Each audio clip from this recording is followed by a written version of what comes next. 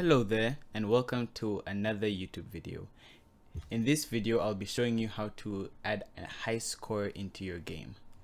And just for an example, this is how it works. The score is currently 0 and the high score is 5.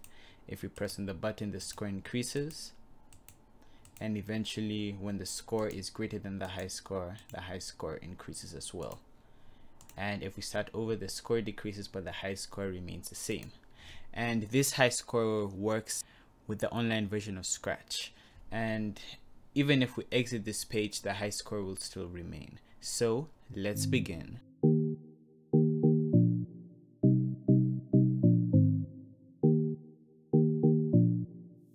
To get started, you should have a game that already has a score system in place. In this case, if we press the button, the score increases and the score resets at the beginning of the game when the flag is clicked. And to add a high score to the game, we're going to be creating a brand new variable. And we're going to call this variable high score, and you should be on the online version of Scratch. And it's very important to click cloud variable. And if you are not on the online version of Scratch, your high score will reset every time you reopen the game. So just select the cloud variable and click OK. And then we're going to make a large readout and put it under this high score.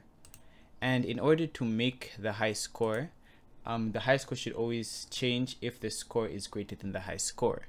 And to do that, we'll say if and go to the operators and bring the greater than operator and look if score is greater than high score. Then we're going to set the high score to score. And you can put that wherever you're changing the score, and we're changing the score right here. And then we're going to look if the high score is less than the score. So now we can notice the score is 0. If we press, the high score increases as well.